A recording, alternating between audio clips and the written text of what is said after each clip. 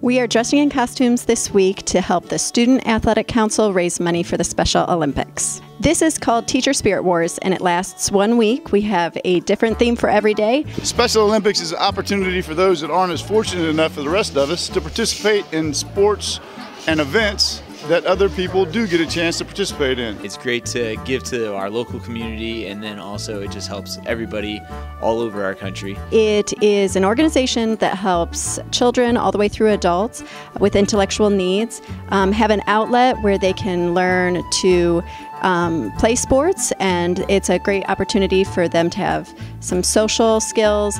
So today I'm Robin Hood. I'm stealing from the rich and giving to the poor.